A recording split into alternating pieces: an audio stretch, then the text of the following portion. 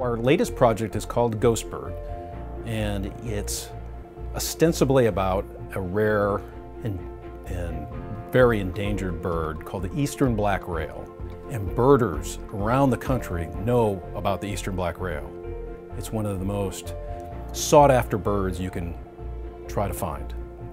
Birds in marshlands are in trouble.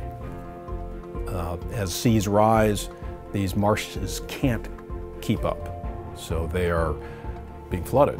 So the birds have fewer places to live and they're disappearing at an alarming rate. I try to look for the universal theme, and then I keep asking myself, well, what's the story really about? What's it really about? Until I reach something that's undeniably universal, like betrayal, love, greed, injustice. And in this case, it was obsession, and really, at the deepest layer, it's about love.